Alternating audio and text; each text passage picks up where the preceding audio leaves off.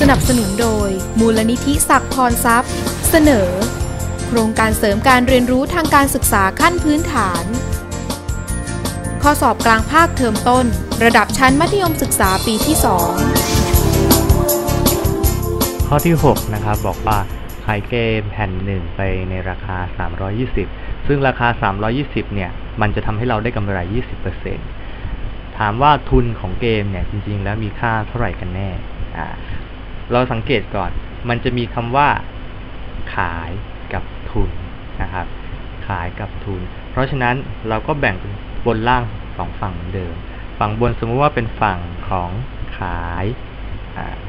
คือราคาขายส่วนฝั่งล่างเนี่ยเราจะแทนด้วยต้นทุนนะครับต้นทุนทั้งนี้เพราะว่าสิ่งที่โจทย์บอกก็คือขายเราก็เลยเอาขายมาคิดแล้วก็บอกถามหาทุนก็มีทุนนะครับฝั่งนี้ก็สมมติว่าเป็นฝั่งของอัตราส่วนก็ได้แล้วฝั่งนี้ก็สมมติว่าเป็นฝั่งของค่าจริงของมันนะครับขายเนี่ยขายไปเท่าไหร่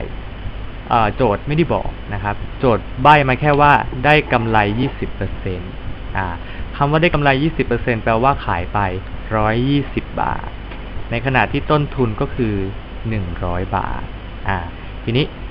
คิดเป็นเงินเท่าไหร่ขายเกม320เพราะฉะนั้นตรงนี้ก็คือ320ต้นทุนในหน่วยของบาทไม่รู้ก็สมมติเป็น x ไปก็ย้ายค่าก็จะได้ว่า x มีค่าเท่ากับ320คูณ100หารด้วย120